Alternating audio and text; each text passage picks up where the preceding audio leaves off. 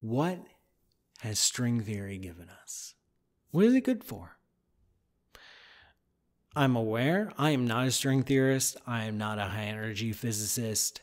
So I'm a little bit of an outsider looking in, but I'm a cosmologist and I welcome questions and criticisms of my own discipline. I welcome someone walking up and saying, "Hey, what are we getting out of all this cosmology stuff? What are we learning about the universe?" And well, give all here's the things we learned. Here's some are open problems we're trying to understand, and I'll let you be the judge. Maybe I should judge myself. I don't know. So when it comes to string theory, it's been a long time, hasn't it? String theory first got going in the 1960s. It's been 60 years of development and interest, and sometimes there'd be flurries of excitement and lots of people calling these revolutions in string theory, and then it dies down, almost fades away, and then another burst of life. And yet, we don't have a string theory. We don't have a final theory. We don't have a set of equations that we can put on a t-shirt and say, yep, that's how the universe works. That's string theory. We don't have that. We only have approximations, guesses that we hope resemble the actual thing, but the actual thing is just too dang difficult, to the point that most string theorists have abandoned trying to actually solve string theory and develop a theory of gravity or a unified theory of all the forces of nature. Most string theorists just don't work on it anymore. It's too hard. Instead, we're forced to appeal to things like the anthropic principle in the landscape and saying string theory can't predict our universe. It predicts all the universes, and we live in this one because if physics were different, we wouldn't be alive. And that's really unsatisfying. What does string theory have going for it? Well, it's had a lot of staying power, and it's had a lot of staying power for a lot of reasons. One, it does naturally include quantum gravity.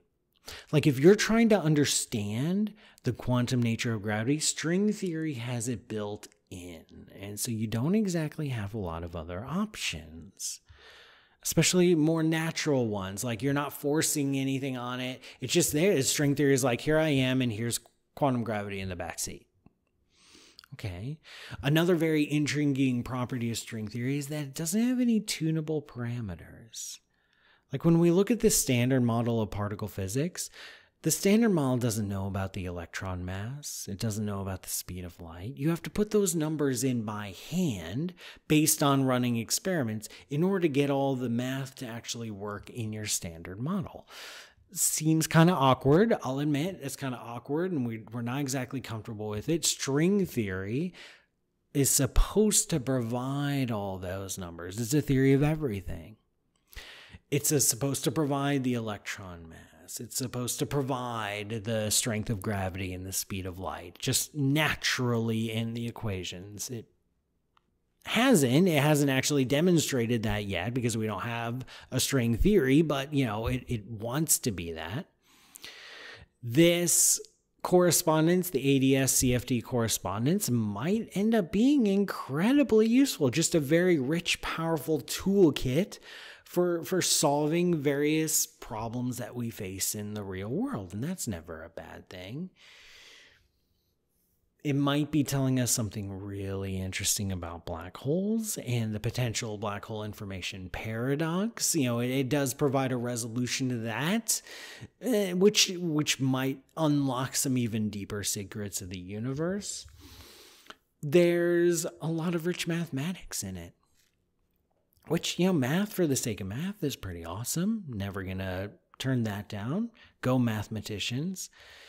It taught us a lot about supersymmetries and dualities and these very deeply intuitive but very powerful physical concepts that have applications much outside of string theory. Like supersymmetry is, an idea that is now incorporated into extensions of physics beyond the standard model. So, there's stuff, right? But the question is, do we keep going? Has it been worth it? In my opinion, string theory is on a little bit of thin ice nowadays. Obviously, some people will disagree. Really, the lack of detecting supersymmetry in the Large Hadron Collider is a big problem. It hasn't ruled out supersymmetry, but it's ruled out a lot of models, a lot of versions of supersymmetry. And string theory needs supersymmetry in a big way. I mean, and there's possible ways around supersymmetry, but it just gets really awkward really fast. Without supersymmetry, string theory is it's a hard sell, because supersymmetry is what allows string theory to be a theory of all the things. If you don't have supersymmetry, it's just a theory of the force particles, which is fine, which is really cool, but not a theory of everything. String theory has failed to provide an actual testable, workable theory. There is no direct experiment for string theory. And the Kármán argument is that, if you had a particle collider powerful enough, that could reach powerful, high enough energies, the energy scales of quantum gravity, you could reach that Planck energy, whatever, then you could actually test string theory, because that's the domain of the unified gravity. It's all up here at these ridiculous energy scales. That's not true. It's not true, because we don't have a string theory. We have approximations to a string theory. We don't have anything that could tell you what you will find at those extreme energies. So you run the experiment and you're like, did you get it right or not? Here's the answer. And then in string theory, you're like, well, I don't know. I hadn't finished answering the question yet.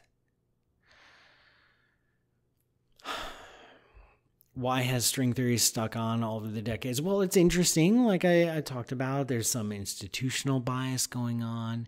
Like if big prominent physicists are into it and you're a young physicist and you want to do theoretical physics, you're probably going to dabble in string theory.